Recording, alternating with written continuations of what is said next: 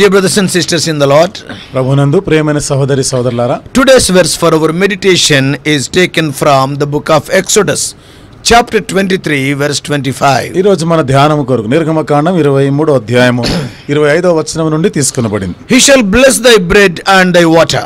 ఆయన నీ ఆహారమును నీ పానమును దీవించును.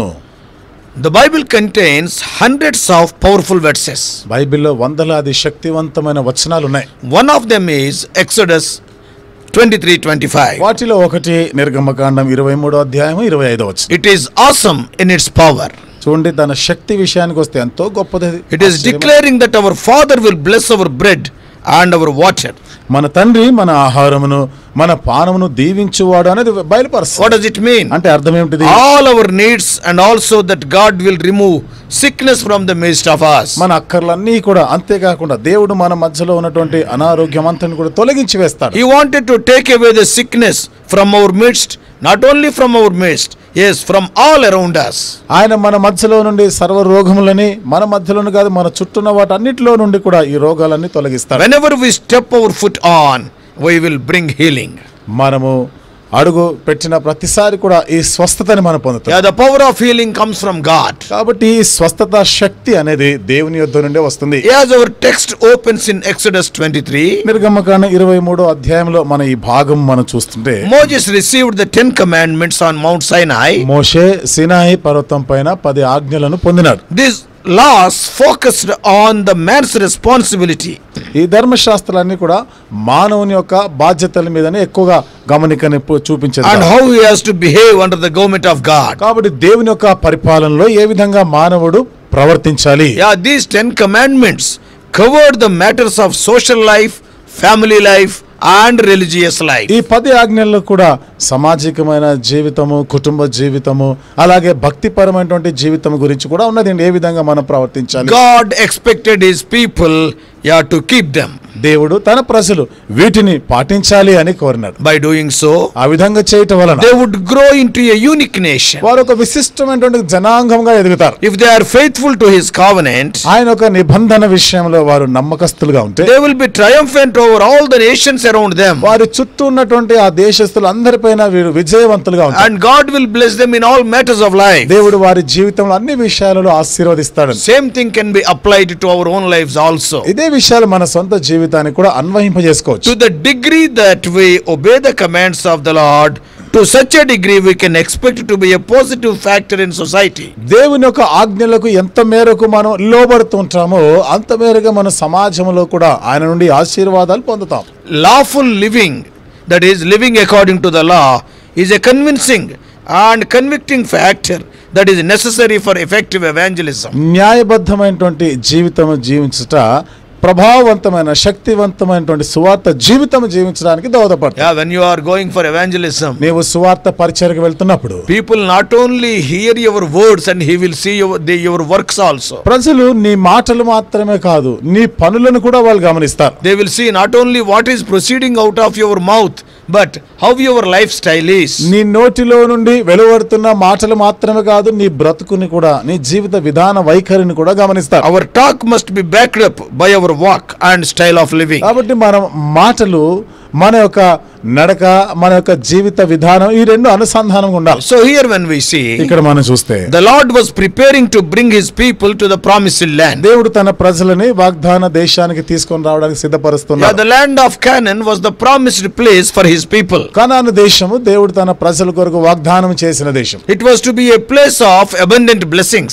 అది సమృద్ధి అయిన ఆశీర్వాదాలతో కూడిన దేశం. A land of milk and honey. పాలు తేనెలు ప్రవహించే A దేశం. place of tremendous spiritual blessings also. ఎంతో విపరీతమైనటువంటి ఆత్మీయ ఆశీర్వాదాలు కలిగినటువంటి దేశం. It was to be a territory where God would reign supreme. దేవుడే అందరికన్నా ఉన్నతమైనటువంటి స్థితిలో పరిపాలించేటువంటి ఆ ప్రాంతం అది. Unto which the nations of the world would be attracted. ఆ ప్రాంతానికి లోకంలో ఉన్నటువంటి ఇతర జనాంగాలు కూడా ఆకర్షించబడేటువంటి ప్రాంతం అది. So here in the verse for our meditation, ఇక్కడ మన ధ్యానం కొరకైన వచనంలో God promised the children of Israel దేవుడు ఇశ్రాయేలు ప్రజలతో వాగ్దానం చేసినాడు that if they obey his law, he would provide for all of their physical needs also. ఆయన ధర్మశాస్త్ర ఆజ్ఞలని వాక్యములని వారు లోబడి జీవిస్తే భౌతిక సంబంధమైనటువంటి అక్కర్లు కూడా ఆయన తీరుస్తాడు. He would provide them plenty of food. వారికి సమృద్ధి అయిన ఆహారం ఇస్తానని, He would guard them from disease and so on. రోగములు రాకుండా వాళ్ళని కాపాడుతానని ఇంకా ఇతర విషయాలు చెప్పినాడు. Not only in the promised land, వాగ్దాన దేశంలో మాత్రమే కాదు, but we all know how wonderfully God provided wonderful manna as their bread. మనందరికి తెలుసు కదా, దేవుడు వారికి ఒక ఆహారముగా అద్భుతంగా ఆ మన్నా కురిపించి పోషించాడు. And also water from the rock in the wilderness for 40 long years. అరణ్యంలో 40 సంవత్సరాల సుదీర్ఘ యాత్రలో బండ నుండి నీళ్లనిచ్చి పోషించాడు కదా. Today in this 21st century, ఈ రోజు 21వ శతాబ్దంలో we talk about nutritious food and balanced food, etc. మనం పౌషక విలువలు, సమతుల్యత గల ఆహారం గురించి ఎన్నో మాటలు చెప్తాం. And when we are taking food, we will take all precautions. మనం ఈ ఆహారం తీసుకునేటప్పుడు కూడా అన్ని జాగ్రత్తలు తీసుకుంటాం. Yet we are affected by many diseases. అయినా అనేక రకాల రోగాల బారిన పడుతూనే We ఉన్నాం. use different filters before drinking the water. మనం నీళ్లు త్రాగే ముందు రకరకాలుగా వడగడుతూ మనం తాగుతాం. In spite of all these precautions, ఇన్ని జాగ్రత్తలు తీసుకున్నప్పటికీ many of us are the victims of waterborne diseases. మనలో చాలా మంది ఈ నీటి వలన వచ్చేటువంటి రోగాలకి వాళ్ళు బాధితులు అవుతున్నారు. Today, ఈ రోజు yes, to be frank, today the world's hunger is getting more ridiculous. వాస్తవంగా మనం చెప్పాలంటే ఈ లోకం ఎలాంటి హేళన అపహాస్యం చేసే స్థితిలో ఉన్నారు. I am telling the truth. నేను సత్యమే చెప్తున్నా. There is more fruit in the shampoo of a rich man than in the plate of a poor man. చూడండి, ఒక ధనవంతుని యొక్క Shampoo. ధనవంతుడు ఉపయోగించేటువంటి ఆ షాంపూలో there are more fruits. చూడండి, ఆ పేదవాడి భోజనంలో పళ్ళెంలో ఉండేదానికన్నా ఎక్కువటువంటి ఆ ఫలహారాలు లేకపోతే ఆ పండ్లు ఆ షాంపూలో ఉన్న వాళ్ళు వాడుకునే. Yeah, the life of a poor man is not equivalent to the value of the hair of the head of a rich man. కాబట్టి ఒక పేదవాడి యొక్క ఆహారము ధనవంతుని యొక్క తల వెంట్రుకలుగా ఉపయోగించే దానికన్నా చాలా తక్కువగా. Is it not true? సత్యం కాదంటారా? But when we see the food provided by God and the water in the wilderness, అయితే దేవుని చేత మనకి అనుగ్రహించబడినటువంటి ఆహారం, దేవుడిచ్చిన ఆ నీళ్ళ విషయంలో చూస్తే they were so complete. అవి సంపూర్ణమైనవిగా ఉండినాయి. They were healthy and balanced. అవి ఎంతో ఆరోగ్యకరమైనవిగాను సమతుల్యత కలిగినవిగా ఉండినాయి. None of the Israelites have fallen sick due to the food and water they took. ఏ ఒక్క ఇశ్రాయేలీయుడైనా కానీ వారు తీసుకున్న ఆహారాన్ని బట్టి కానీ వారు త్రాగిన నీళ్ళని బట్టి అనారోగ్య బారిన పడలే. All the problems they faced are because of their idolatry and disobeying the commandments of the Lord. వారు ఎదుర్కొన్న సమస్యలన్నిటికీ కారణం ఏమిటిదంటే విగ్రహారాధన వాళ్ళు ఉండినది, దేవుని ఆజ్ఞలు మీరిన అతిక్రమించారు కాబట్టి. So God can turn the most fertile lands into a very proverb of barrenness. కాబట్టి దేవుడు ఎంతో సారవంతమైనటువంటి ఆ భూమి, ఆ పొలాలను కూడా గొడ్డు బారిన దానిగా ఆయన మార్చగలడు. And the opposite is also true. He can change the barren land into the most fruitful land. అలాగే మరోవైపున మనం చూస్తే గొడ్డు బారినదిగా ఉన్నటువంటి ఎడారిగా ఉన్నటువంటి ఆ ప్రాంతం, బీడు బారిన ప్రాంతాన్ని సారవంతమైన ఫలభరితమైన భూమిగా మార్చగలడు. He can revive the barren land and make it the most fertile land. కాబట్టి ఎడారిగా ఉన్నటువంటి గొడ్డు బారినటువంటి ఆ ప్రాంతాన్ని ఆయన పునరుజ్జీవింపజేసి సారవంతమైన ఫలభరితమైన భూమిగా మార్చగలడు. This is what we are seeing literally in the land of Israel today. ఈ విషయాలు నేటి దినం ఇశ్రాయేల్ దేశంలో అక్షరార్థంగా మనం చూడవచ్చు. Lord is regathering all the Israelites to their own land now. దేవుడు ఇశ్రాయేల్ ప్రజలందరినీ కూడా తమ స్వదేశంలోనికి సమకూరుస్తున్నాడు ఇప్పుడు కూడా. Yeah, this is one of the signs of his second coming. ఇది ఆయన రెండవ రాకడ సూచనలో ఒకటి. Not only God revived the people of Israel, దేవుడు ఇశ్రాయేలీ ప్రజలని పునరుజ్జీవింపజేయడం మాత్రమే కాకుండా God has not only increased the population of Israelites today, దేవుడు ఈ దినాన ఇశ్రాయేలీల జనాభాని ఆయన పెంచడం మాత్రమే but కాకుండా he revived the agricultural land also, the earth also. వ్యవసాయ భూమి కూడా ఆ నేలను కూడా ఆయన పునరుద్ధరింపజేసినాడు. For 18 long centuries, the land of Israel was a barren land, no fruit. 18 శతాబ్దాలుగా ఇశ్రాయేలు దేశం బీడుబారిపోయినటువంటిది, కనీసం ఒక్క పంట కూడా పండనటువంటి దేశంగా. More than 1800 years means it is not a small period. 1800 సంవత్సరాల కాలం అంటే అది సామాన్యమైన కాలం కాదు. But when the independence was declared to Israel in the year 1948, అయితే 1948వ సంవత్సరంలో ఇశ్రాయేలు దేశానికి స్వాతంత్రం ప్రకటన చేయబడినప్పుడు God revived the land also as per Ezekiel's prophecy. హెజ్కేలు యొక్క ప్రవచనం ప్రకారం దేవుడు అక్కడున్న ఆ భూమిని కూడా పునరుజ్జీవింపజేశాడు. What Ezekiel says in Ezekiel 36:30, హెజ్కేలు 36వ అధ్యాయము 30వ వచనంలో ఏమని చెప్తున్నాడు? I am reading that prophecy for you. ఆ ప్రవచనాన్ని నేను మీ కొరకు చదువుతున్నాను. And I will multiply the fruit of the tree and the increase of the field, that he shall receive no more reproach of famine among the heathen. అన్యజనులలో కరువును గూర్చిన నింద మీరిక నొందకయుండునట్లు చెట్ల ఫలములను భూమి పంటను నేను విస్తరింపజేశాను. Literally it is proved today. ఇది అక్షరార్థంగా రుజువుపరచబడింది ఇది నాన్న. If we see the fruits that are grown up in Israel country today, ఈ రోజు ఇజ్రాయెల్ దేశంలో పండుతున్నటువంటి పండ్లు గాని మీరు చూస్తే, like the pomegranates or grapes, దానిమ్మ పండ్లు గాని ద్రాక్ష పండ్లు గాని, or like the figs and the dates or olives, అంజురము గాని ఖర్జూర పండ్లు ఒలివ పండ్లు గాని మీరు we చూస్తే wonder.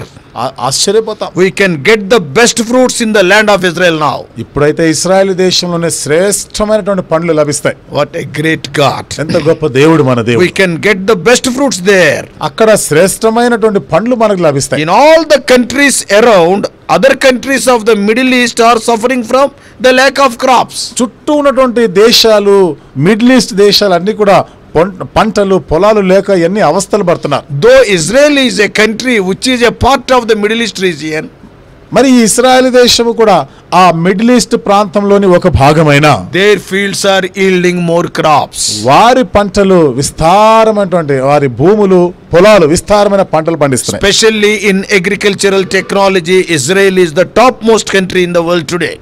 విశేషముగా మనం చూస్తే నేటి దినాన్న ఇశ్రాయేలు దేశం ప్రపంచ దేశాలన్నిటికన్నా వ్యవసాయ సంబంధమైన సాంకేతిక పరిజ్ఞానంలో చాలా గొప్పవాళ్ళు. Though in India we are calling our country as an agricultural country, భారతదేశంలో మన దేశము ఇది వ్యవసాయ దేశంగా గర్వపడుతున్నా, though many farmers are there, ఎంతో మంది వ్యవసాయదారులు రైతులు ఉన్నప్పటికీ, but as far as the agricultural technology is concerned, though we are 125 crores of people are there, yet we are not advanced. చూడండి, వ్యవసాయ పరంగా ఎంతో సాంకేతికత పరిజ్ఞానం కలిగినదైనా కానీ మరి 125 కోట్ల జనాభా ఉన్నప్పటికీ కూడా మనం ఈ వ్యవసాయంలో అంతగా ముందంజ వేయలేదు. ఇంకా even our country India imported agricultural technology from Israel. ఇంకా చెప్పాలంటే మన దేశం, మన భారతదేశము కూడా ఈ వ్యవసాయ సంబంధమైన సాంకేతిక పరిజ్ఞానాన్ని ఇజ్రాయెల్ దేశాన్ని నుండి దిగుమతి చేసుకుంది. There are 29 states in India. భారతదేశంలో 29 రాష్ట్రాలు ఉన్నాయి. The area of Israel is not even equal to 2 districts of our country. మరి ఇజ్రాయెల్ దేశం అంతా కూడా మనము దాని విస్తీర్ణం చూస్తే మన దేశంలో కనీసం 2 జిల్లాలంతా కూడా ఉండవు. But కానీ how God blessed that land. మరి దేవుడు ఆ దేశాన్ని ఎంతగా ఆశీర్వదించినాడు. Today the methods and the procedures like drip irrigation, sprinkler irrigation, etc., they are imported procedures from Israel. ఇది నాన్న చూడండి, వారు అవలంబిస్తున్న ఈ పద్ధతులు బిందు సేద్యం, తుంపర సేద్యం లాంటివి ఇవన్నీ ఇజ్రాయెల్ దేశం నుండి కొని తెచ్చుకున్నాయి కదా. So God want to bless our bread and water. కాబట్టి దేవుడు మన ఆహారము మన పానీయమును ఆశీర్వదించాలని కోరుతున్నాడు. What a divine watchful providence. చూడండి, ఎంతటి దైవికమైనటువంటి మన గురించి కాపుదల కాసేటువంటి ఈ సదుపాయం. Therefore when we obey the word of God, కాబట్టి దేవుని యొక్క వాక్యం, దేవుని యొక్క మాటకి మన విధేయత చూపిస్తే we will be the recipients of spiritual blessings and also physical and material blessings. ఆత్మ సంబంధమైన వస్తు రూపకమైన భౌతికమైనటువంటి ఆశీర్వాదాలకి పాత్రలమవుతాం. Our Father in heaven knows well that we are in need of these. పరలోకమందున మన తండ్రికి ఇవన్నీ అవసరతలు అక్కర్లు మనకు ఉన్నాయని తెలుసా. Therefore brethren, కాబట్టి సోదరులారా, let us seek the kingdom of God and his righteousness first. దేవుని రాజ్యమును ఆయన నీతిని మొదట వెతుకుదాం. Therefore all these blessings will be, then they will be added to us. కాబట్టి ఆ విధంగా చేయటం వలన ఈ ఆశీర్వాదాలన్నీ కూడా దాని వెంట వస్తాయి. He will bless us with health. ఆయన మనల్ని ఆరోగ్యంతో Yeah, ఆశీర్వదిస్తాడు. He will bless us with wealth. ఆయన మనకి సంపదతో He ఆశీర్వదిస్తాడు. will bless us with food. ఆయన ఆహారముతో And ఆశీర్వదిస్తాడు. also He will bless us with protection and also with long life. ఆయన భద్రత, కాపుదల, దీర్ఘాయువుతో కూడా ఆశీర్వదిస్తాడు. May God help us to obey Him and receive all these things. ఆయనకి లోబడి ఉండి విధేయత చూపిస్తూ ఈ ఆశీర్వాదాలన్నిటికీ పాత్రలు అవులాగిన దేవుడు సహాయం చేయనుగా. May God bless you. దేవుడు నిన్ను దీవించునుగా. Shall we pray? ప్రార్థన చేసుకుందాం. Loving Heavenly Father, ప్రేమగల మా పరలోకపు తండ్రి, Thou art a God not only concerned about the spiritual blessings, but our material, our physical needs also Thou art thinking. ఓ దేవా, మా జీవితాల్లో ఆత్మీయమైనటువంటి విషయాల గురించి మాత్రమే కాకుండా భౌతిక సంబంధమైన వస్తురూపకమైన అవసరతల విషయంలో కూడా ఎంతో పట్టింపు కలిగి ఉన్నారు. Lord, in a mysterious way Thou hast provided manna and water for Thy children for 40 long years for nearly 40 lakhs people. ప్రభువా, నీ ప్రజలైనటువంటి వారు దాదాపుగా 40 లక్షల మందికి 40 సంవత్సరాలు ఎంతో మర్మయుక్తమైనటువంటి విధానంలో ప్రభువా మీరు వారి అవసరాలు తీర్చినారు. Oh Lord, Thou art not changed. దేవా, నువ్వు మారిపోలేదు. Even today, ఈ రోజు కూడా we are seeing with our own eyes what is happening in the country of Israel. Even during this year we are seeing. ఇశ్రాయేలు దేశంలో ఇప్పుడు ఈ సంవత్సరంలో కూడా ఏమి జరుగుతా ఉందో మేము కళ్ళారా చూస్తున్నాం. The whole creation, it has to obey Thee. సృష్టి అంతా కూడా నీ మాటకి లోబడవలసిందే. The earth also have to obey Thee. భూమి కూడా ప్రభా మీకు లోబడాల్సిందే. Thou can revive the earth from its barrenness to fruitfulness. ఓ దేవా, బీడుబారిపోయిన గొడ్డుబారినటువంటి ఈ భూమిని ఫలభరితమైనదిగా నీవు మార్చి పునరుజ్జీవింపజేయగలవు. Even when we obey Thy laws and commandments. అలాగే ప్రభా, మేము ఎప్పుడైతే నీ ధర్మశాస్త్ర విధులని మేము గైకొంటూ వాటిని పాటిస్తామో, Though our lives are so barren, O Lord, they will become so fruitful. మా జీవితాలు, మా బ్రతుకులు గొడ్డుబారినవిగా ఉన్న దేవా, అవి ఫలభరితమైనవిగా Help మార్చబడగలవు. us to seek Thy kingdom and Thy righteousness first. నీ రాజ్యమును, నీ నీతిని మొదట వెతుకువారముగా చేయండి. Our dear ones, as they are starting this day, మా ప్రియులైన వారు ఈ దినాన్ని ఆరంభిస్తుండగా, O Lord, help them to fasten their eyes upon, O Lord, the heavenly things. ఓ ప్రభా, వారి దృష్టి పర సంబంధమైన వాటి మీద నిలిపేదానికి We సహాయం may చేయండి. give priority to them. ఓ దేవా, మేము వాటికి ప్రాధాన్యత ఇచ్చేవారుగా చేయండి. Speak to us more and more. మాతో ఇంకా అధికముగా మాట్లాడండి. Lead us throughout this day. ప్రభా, ఈ దినం అంతటి వరకు నడిపించండి. Jesus' precious name we pray. యేసు ప్రభు వారి అమూల్యమైన నామములో ప్రార్థించి వేడుకుంటున్నాం తండ్రి. Amen. ఆమేన్.